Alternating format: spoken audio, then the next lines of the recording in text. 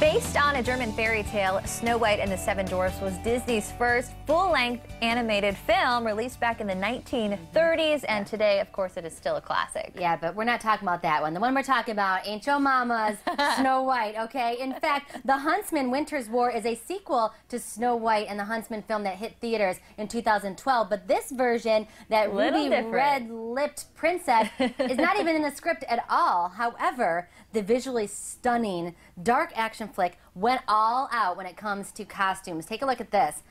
Not too long ago, some of the intricate costumes were on display, including those worn by the two main huntsmen in the movie. Of course, I'm talking about... Let it be a Hemsworth. Take a deep breath. It's Chris Hemsworth. Yep.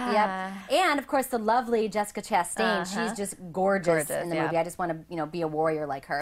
Not to mention the amazing gold feathered cloak worn by Charlize Theron, who played the evil Queen Ravonna. I didn't know that was her name when I was a kid growing up, but the gold cloak is incredible. The hand-foiled cape took 4 people 10 hours a day. We're talking 50 hours a week for a month. Insane. I know, it's so gorgeous. That's according to the film's costume designer, Colleen Atwood.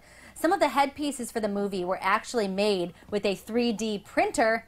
Gotta love technology. I mean, seriously, and you gotta think how much goes into movie making. I mean, let alone just the process of it, but the costume design is just incredible, especially for a lot of these roles, like the Snow White movie. I wouldn't want to mess it up. I mean, I know that they're fighting and doing all these crazy scenes. I think I'd have it in like a glass case after the movie. Exactly. Well, that's why it was on display, so no one can touch it now. Well, if you didn't get a chance to get to the theater to see the movie earlier this year, The Huntsman Winter's War is now out on DVD, so check it out. Oh, yeah.